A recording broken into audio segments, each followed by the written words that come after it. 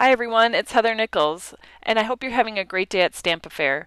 I'm going to show you how to do some stitching on your cards using stamps, specifically the Stamped and Stitch set that's in the Stamp-a-faire kit, but you might have some stitching stamps in your collection that would also work with the techniques that I'm sharing.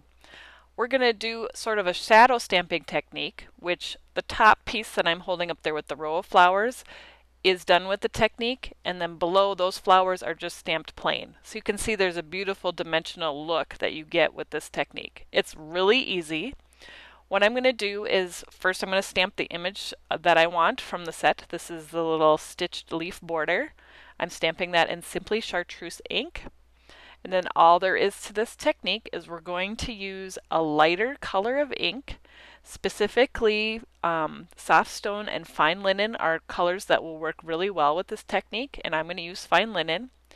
You're going to restamp the image right over the top of the first one, just slightly offset. So like I'm kind of going just slightly to the side and down, and it gives sort of a little bit of a shadow right around the image and will give it a dimensional look.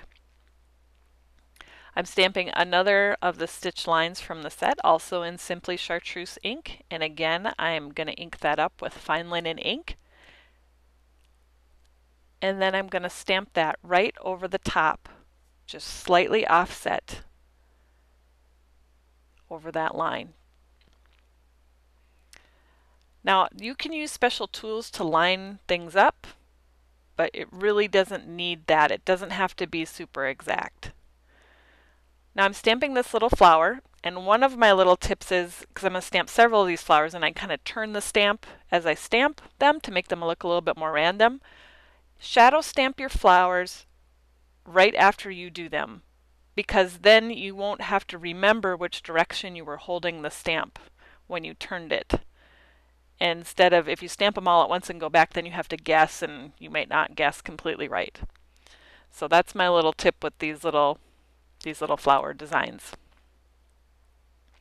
Now next I'm going to stamp these little leaves. I love this set. There's all sorts of fun little stitching pieces and accessories, so you can build your own little embroidered images. Like this little wavy line can become a little vine of leaves. And then I'm shadow stamping those. Now that I stamped all of the leaves first in Simply Chartreuse ink, and then I went back and shadow stamped because that's a more symmetrical stamp and it's very easy to line up.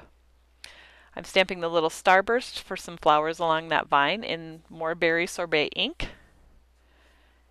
And then we'll go back again, surprise, and add some fine linen ink, just offset to give it that dimensional look. The little pieces are so fun in this set. It has kind of a tea towel look. You can build your own little embroidery designs. It's so much fun. Here's another starburst from the set that I'm stamping in Summer Sunrise ink.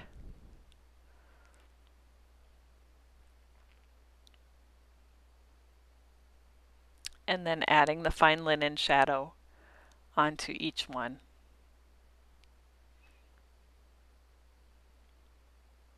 Don't overthink it, it's really that easy.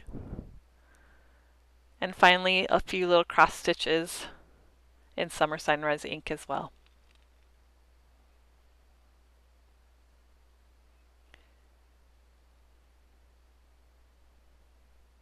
Now we're ready to put this card together. I have a berry sorbet cardstock base. And you can see I have a design on the back that I didn't quite like, so I'm using the other side. So there it goes. Sneak peek of something that will never be. I suppose you can't say never. I might do it again. And then attach that right to the card base. Now I'm adding a few little strips to the bottom and the top with the berry sorbet pattern paper with the polka dot, and you can see there's a stitching element along there as well, and that is done also with a stamp. That's from the So Simple, I think it's So Simply Borders, So Simple Borders. It'll be in the supply list, and I will show you what I did in the next video that I have to share. There's another comparison with the flowers that do not have the shadow stamp versus the flowers, or the flowers in the embroidery that do, so you can see the beautiful effect that you get from doing that technique. And now it's your turn. Go to Nicole's blog and get all the details on posting your projects. Thanks everybody so much for joining us today for Stamp-a-faire. I hope you have a great rest of your day.